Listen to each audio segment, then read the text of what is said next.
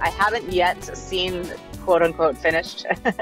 It takes a few years, I would say, to actually get there.